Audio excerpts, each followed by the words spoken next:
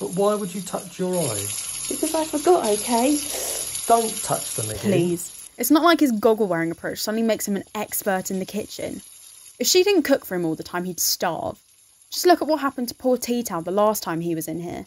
T-Tow was on his way out anyway, and his fate was an honourable one. He went down in a blaze of glory. There's no greater service than to sacrifice oneself while protecting their household.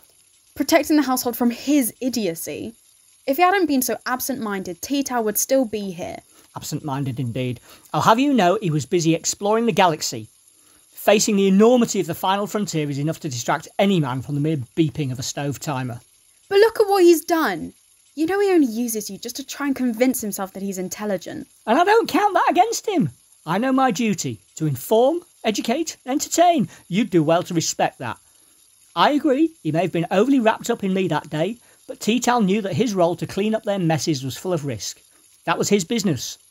In any contact with life, there's danger potential, but we serve anyway. That's why we're here. Well, what if I don't want to serve? Well, you are one of the smell few that can go down with a fight. Surely that's enough of a reminder. Yeah, I did. Maybe we should just get a takeout instead.